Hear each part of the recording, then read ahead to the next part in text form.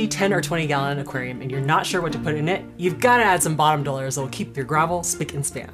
Hi, I'm Irene with Aquariumcoop, and of course I had to start off our list with the friendliest, most peaceful community fish bottom dweller there is, Corydoras catfish. And my personal favorite is actually the albino Cory, just because they have that really unique iridescent pink color with the armored scales. I love how they like to wink at you every once in a while. And then plus you'll always find them kind of shuffling around the ground looking for food to eat, using their barbels to smell out for food.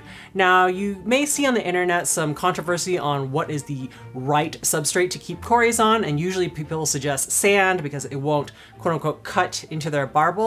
However, our founder Cory actually did a fish collection trip down in South America, and he found Cory catfish on what would be considered very, very sharp gravel. So don't freak out just because you don't have the quote unquote correct substrate that you see on the internet. Another reason why I specifically like to recommend the albino Corydoras to beginners is because they're very outgoing compared to some of the other Corys I've kept, and they're very, very easy to breed. All you need is a group of 6 of them or more, and they'll have constant activity in your aquarium. Just as a reminder, all bottom dwellers, including the ones on this list, they do need to specifically be fed fish food. You can't just expect them to live on crumbs. So Corydoras, they love eating worms of all kinds. They're not really picky. So live, frozen, prepared wafers, sinking foods, and Repashy gel food is definitely one of their favorites.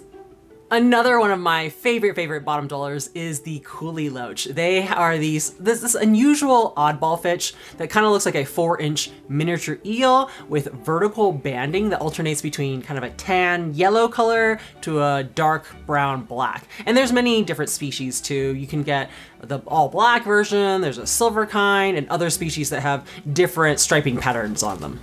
They are a nocturnal fish, which means they love to hide in things like, coconut huts or underneath your plant roots and any kind of nook and cranny there is. But it's not necessarily a bad thing, especially if you have a semi-aggressive fish like a betta fish. They actually go really well with them because they always stay out of the betta's way. Similar to the Cory catfish, you're gonna want a school of them, so get at least 3 to 6 of them. They are a great bottom dweller that, again, likes to scavenge on the bottom, but you want to specifically feed them sinking community foods. They don't really eat algae as much for a cleanup crew, as well as compared to some of the other loaches that have sharper faces, Coolie Loaches won't go after your snails.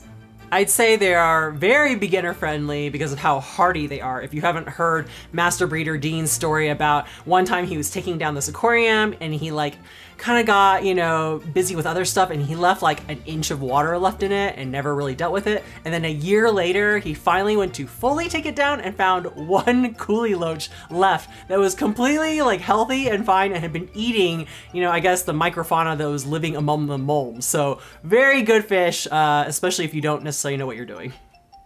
The Apistogramma. This is a South American dwarf cichlid that comes in many colorful species. Probably one of the more common ones would be the Apistogramma cockatoides. It's got this spiky dorsal fin that's very bright red or bright orange depending on the variety, as well as a bold horizontal black stripe on it. It's not technically a nanofish because the males often get to, let's say, 3 to 3.5 inches versus the females are 2 to 2.5.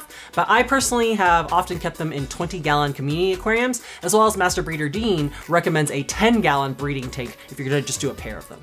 You're gonna wanna keep that water slightly warmer, around 80 to 82 degrees Fahrenheit, as well as, if you can, neutral to mildly acidic water, and then condition them for breeding by feeding lots of things like tubifex worms and live baby brine shrimp.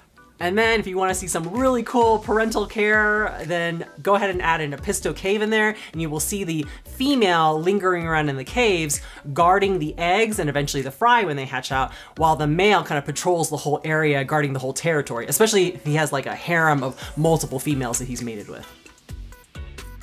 A lot of people who aren't even in the hobby have heard of plecos or plecostomus catfish, also known as maybe suckermouth catfish or algae eaters. They can get pretty big, especially if you get the common pleco, but I personally like the really small clown pleco, which gets to about, I don't know, a little over 3 inches long, has this very striking brown and orange kind of stripes on it. Not that I would know, because definitely, I knowingly went into the fish store and the employee told me, best algae eater ever that they never see. So, and I would agree.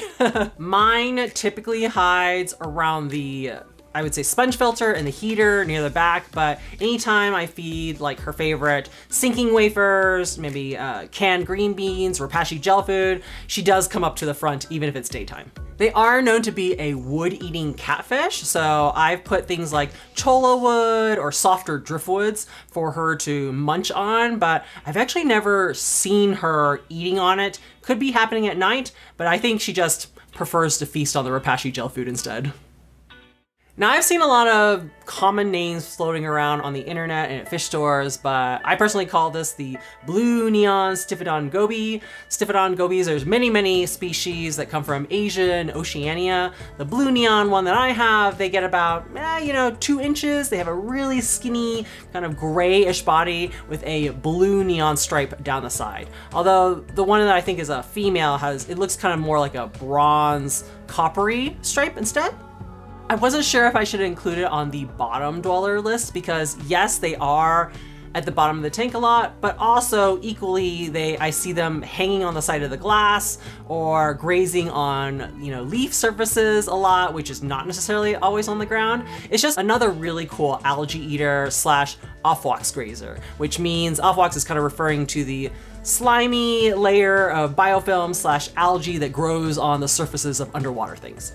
Now, because they are off-wax grazers, they're not the fastest eaters, so I wouldn't pair them with a ton of speedy swimmers that are just gonna gobble up everything before your Stiphodon goby can get around to it. Mine personally really like Repashy Soylent Green. That's the main food I see them eating, but I personally put them in a mature aquarium that has lots of mulm and algae and microfauna goodies for them to graze on, and they seem really fat and happy.